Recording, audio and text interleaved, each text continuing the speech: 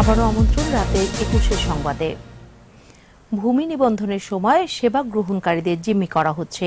এ খাতে রয়েছে ব্যাপক দুর্নীতি। ক্ষেত্রবিশেষে ঘুষ নেওয়া হয় 500 থেকে 5 লাখ টাকা পর্যন্ত।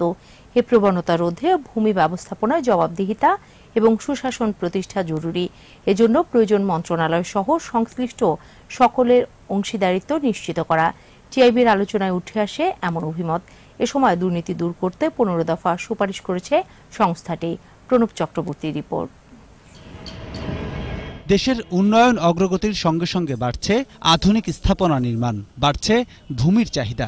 এ কারণে জমির মালিকানা হস্তান্তর হচ্ছে খুব দ্রুত।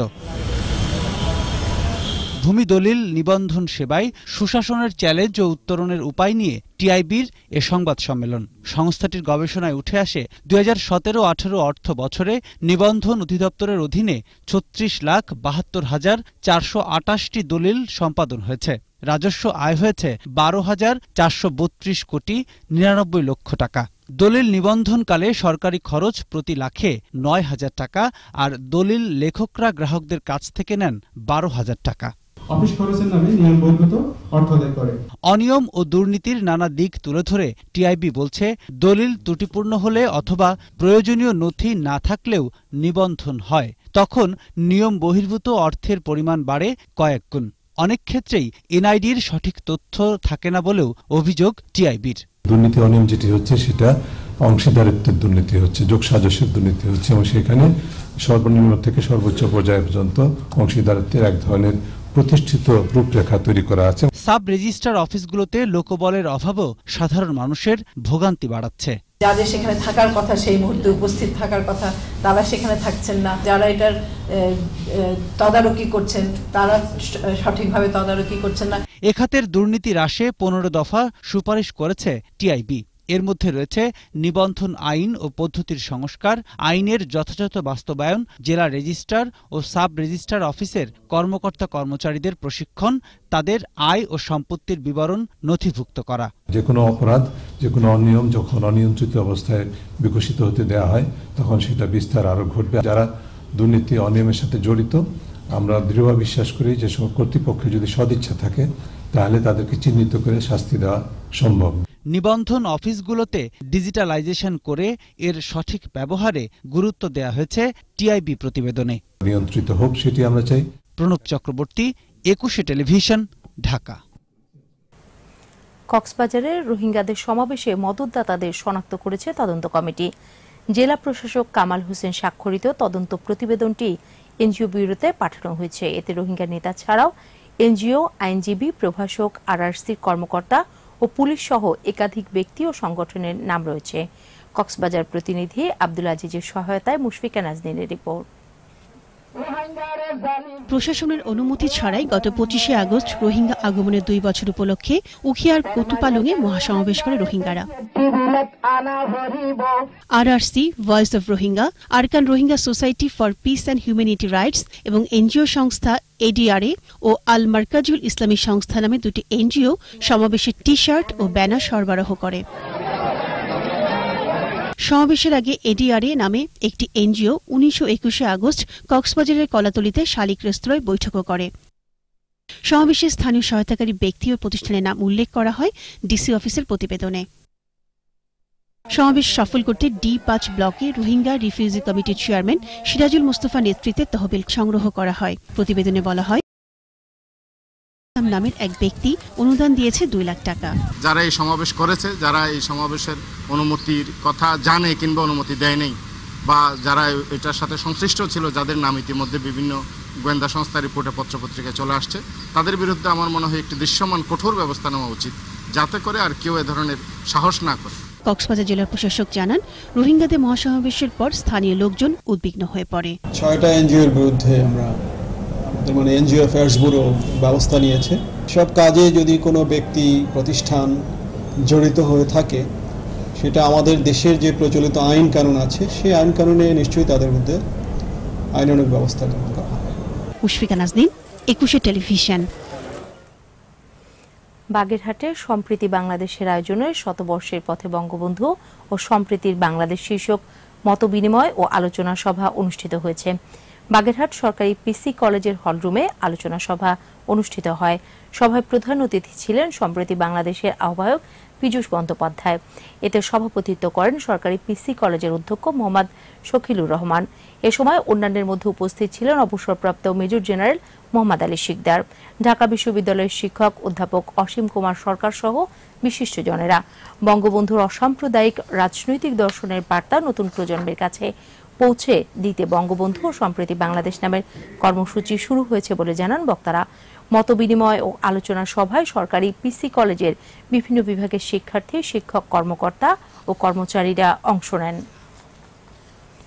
আমাদের সাপ্তাহিক আয়োজন সোশ্যাল ইসলামী ব্যাংক লিমিটেডের সৌজন্যে সম্ভাবনার বাংলাদেশ।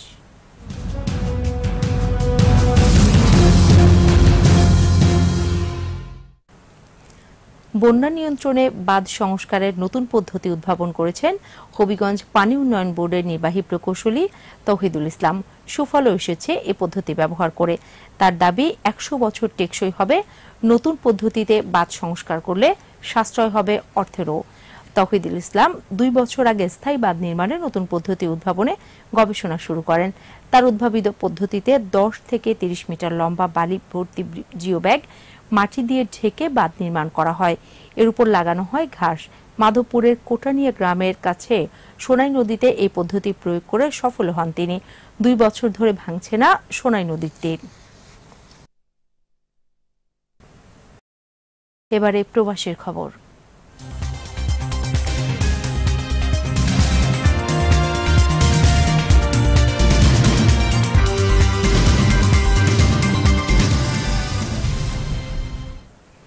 প্রবাসে দেশের সংস্কৃতির ধারা অব্যাহত রাখতে বাংলাদেশ প্যারেড ও বাংলা মেলা আয়োজন করে মন্ট্রিয়াল প্রবাসী সংগঠন বাংলাদেশ কানাডা অ্যাসোসিয়েশন বিসিএ। মিলন মেলায় ৫,০০০-এর বেশি প্রবাসী অংশ নেন। সংগঠনের সভাপতি সাদেক আহমেদ চৌধুরী ও সাধারণ সম্পাদক জামাল নাসের উপস্থিত সবাইকে ধন্যবাদ জানান। ছবি আঁকা, নাচ, গান ও জাদু দেখিয়ে সবাইকে মাতিয়ে রাখেন বাংলাদেশ থেকে আসা শিল্পী শফি মণ্ডল ও নূরজাহান আলিম। মেলার আহ্বায়ক এলেন হেলাল ও সদস্য সচিব রুহুল আমিন আগামীতে আরও বড় পরিসরে আয়োজন করার কথা জানান। এই আয়োজনের মিডিয়া পার্টনার ছিল একুশে টেলিভিশন। সৌদি আরবের জেদ্দায় প্রবাসীদের আয়োজনে টি10 চ্যাম্পিয়নশিপ ক্রিকেট টুর্নামেন্ট হয়েছে। ফাইনালে বেঙ্গল টাইগার্স একাদশকে ৪৭ রানে হারিয়েছে ব্রাহ্মণবাড়িয়া ন্যাশনাল ক্লাব। টস হেরে ব্যাট করে ব্রাহ্মণবাড়িয়া ন্যাশনাল ক্লাব ১০৪ রান করে। জবাবে মাত্র ৫৭ রানে বেঙ্গল টাইগার্স একাদশের ইনিংস শেষ হয়। ম্যাচ সেরার খেতাব পান ব্রাহ্মণবাড়িয়া ন্যাশনালের ওয়াহিদ। সেরা খেলোয়াড় নির্বাচিত হন বেঙ্গল টাইগার্সের মোহাম্মদ সাইফুল। প্রধান অতিথি ছিলেন আব্দুর রহমান। সভাপতিত্ব করেন টুর্নামেন্ট কমিটির উপদেষ্টা রাফি আলী খান।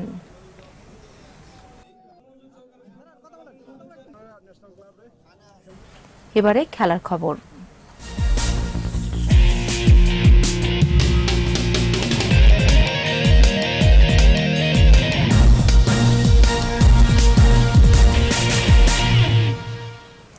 নারী টি20 বিশ্বকাপের চূড়ান্ত পর্বে জায়গা করে নিয়ে দেশে ফিরেছে বাংলাদেশ দল। বাছাই পর্বের ফাইনালে থাইল্যান্ডকে হারিয়ে ট্রফি জয়ী সালমা জাহান আরাদের সংবর্ধনা দিয়েছে বাংলাদেশ ক্রিকেট বোর্ড। বিশ্বকাপ নয়, এর আগে সিরিজগুলো নিয়েই এখন ভাবতে চান অধিনায়ক সালমা। পারভেজ খোকনের রিপোর্ট। ট্রফি নিয়েই দেশে ফিরেছে বাংলাদেশ নারী ক্রিকেট দল। সেমিফাইনালে আয়ারল্যান্ডকে হারিয়ে টি20 বিশ্বকাপের চূড়ান্ত পর্ব আগেই নিশ্চিত করেছিল বাংলাদেশের মেয়েরা। বাছাই পর্বের ফাইনালে থাইল্যান্ডকে হারিয়ে শিরোপাও জিতেছে তারা।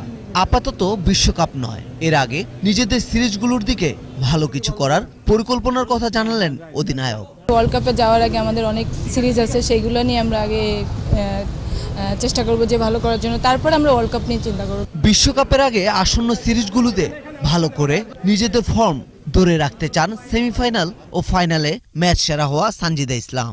এই কনফিডেন্সটা যদি আমরা ধরে রাখি তো নেক্সট সিরিজগুলো উইন করতে আর কি নেক্সট ওয়ার্ল্ড কাপ পর্যন্ত আমাদের ডেভেলপমেন্ট এবং আমাদের ইমপ্রুভমেন্টটা অনেক বেড়ে যাবে। আগামী বছরের ২১ ফেব্রুয়ারি সিডনিতে শুরু হতে যাওয়া বিশ্বকাপে বর্তমান চ্যাম্পিয়ন অস্ট্রেলিয়া ও ভারতের গ্রুপে লড়বে বাংলাদেশের মেয়েরা। পারভেজ খোকন, একুশে টেলিভিশন। আর এরই সাথে শেষ করছি রাতের ২১ সংবাদ। যাওয়ার আগে ফার্স্ট সিকিউরিটি ইসলামী ব্যাংক লিমিটেড সংবাদ শিরোনামগুলো আরও একবার। নির্বাচন কমিশনে অগ্নিকাণ্ডের তদন্ত শুরু, 3 দিনের মধ্যে প্রতিবেদন, ক্ষয়ক্ষতি সীমিত জানালেন মহাপরিচালক। বন্ধক ছাড়াই ব্যাংক ঋণ সহ 6 সুবিধা পাবে ক্ষুদ্র উদ্যোক্তারা, মন্ত্রিসভায় এসএমই নীতিমালা অনুমোদন। রওশন বিরোধী দলীয় নেতা, সংসদ সচিবালয়ে গেজেট, জাতীয় পার্টি গৃহপালিত বিরোধী দল, মন্তব্য বিএনপির।